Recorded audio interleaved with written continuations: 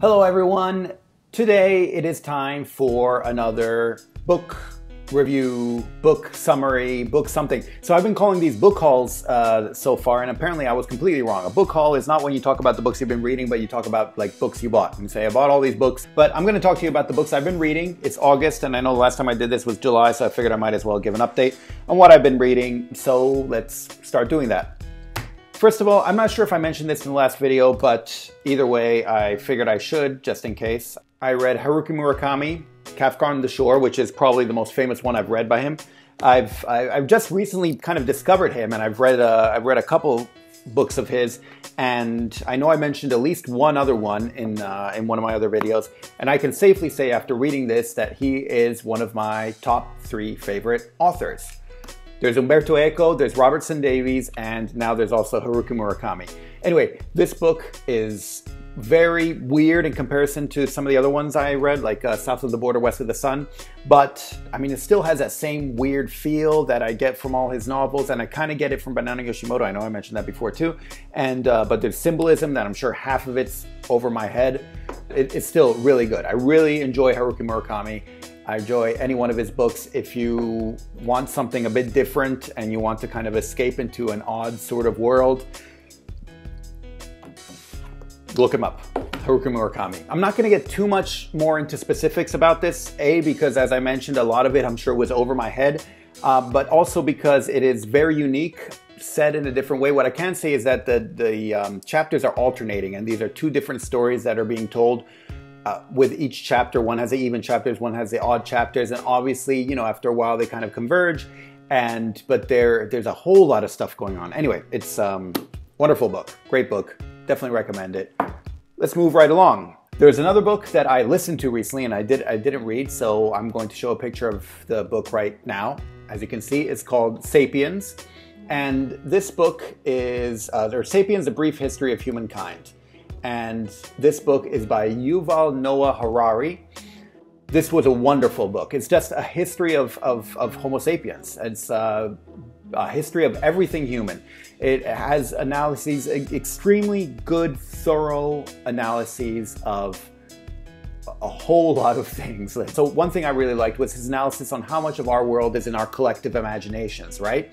Like countries, organizations, legal systems, financial systems, religions, politics, etc., etc., etc. These are not things that are biological or, you know, that occur in nature, let's say, but they're in our heads, only in our heads, and they work nonetheless. So like say a financial system or currencies, you know, they exist because we've all collectively decided, okay, this currency exists and it will trade against this other currency.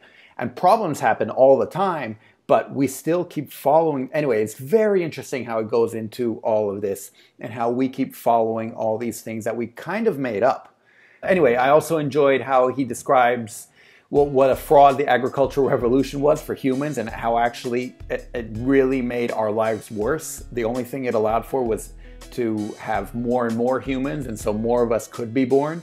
But otherwise, so many things in our life got a lot worse due to the agricultural revolution. The one section I was a bit iffy about was the economics section. I thought that you know, the way he mentioned it, he's like, oh, for economics to work, you have capitalists and they don't want the rule of law. But if you don't have the rule of law, people could just all become monopolies and do whatever they want that's against the law, and then it'll backfire and the capitalist system won't work. Most capitalists, quote unquote, perfectly understand this. I don't know of anyone who's, you know, pro-capitalism and doesn't want a rule of law.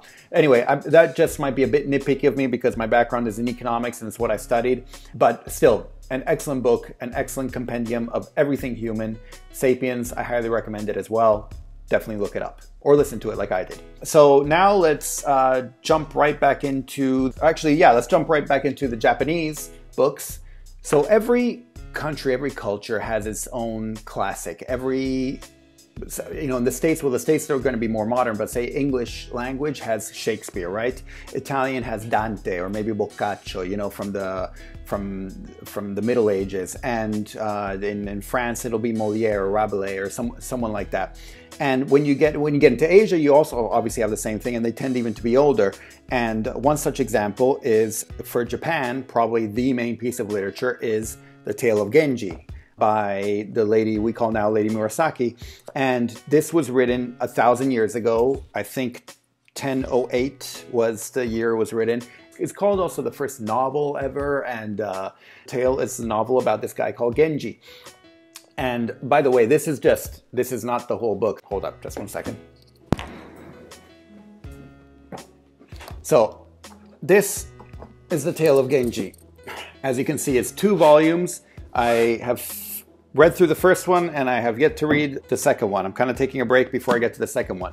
Obviously, it's a translation. This tale about Genji, so far I can tell Genji's he's pretty much a bastard. I mean, all he does is go around and hook up with women here and there. There's a lot of terminology that, I mean, obviously it shows a lot of how they used to live back then, and including the fact that he can go around and hook up with all these girls and basically not suffer any consequences. At one point he's sent into exile because the emperor is sort of forced to by his mother, but otherwise he can do whatever he wants with no problem. And anyway, it's kind of annoying. Like it bothers me. Like I get really mad at him. However, it's also really interesting though so far. I'm halfway through it, but I thought I'd mention it.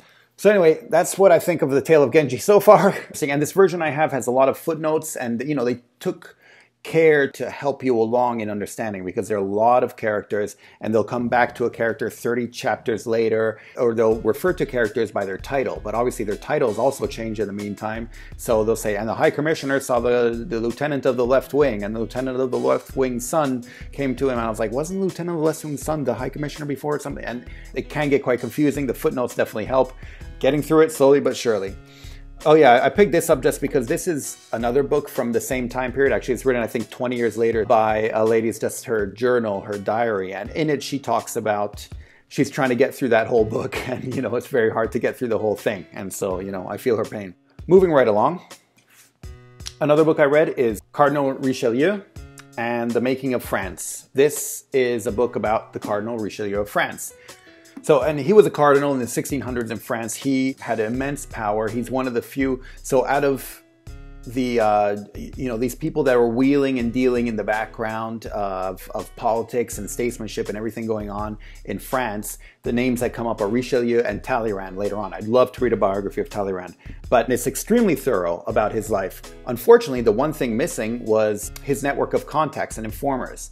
And that was pretty much the main thing I knew him for, that he had this vast network of contacts and informers all over the country and beyond. And these were like maids, chambermaids, like servants and everything, who would inform of all this stuff going on among his enemies, among his friends, like all this stuff. He is very well known for this.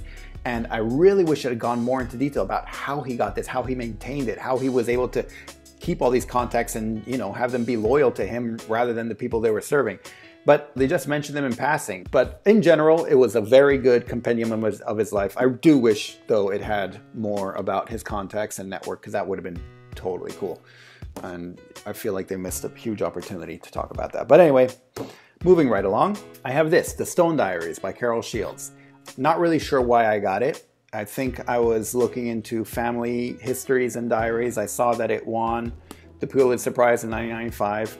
And so I bought it thinking it was a family history and diary. Turns out it's not. It's fiction, but it's a fictional account of a family in Canada, which is odd because I just read whatever it was called, a Robertson Davies book that was the same thing, but it was a lot more odd. And the main thing I found interesting about this was, it's interesting to read how someone can be so many different people during the course of a pretty like normal lifetime.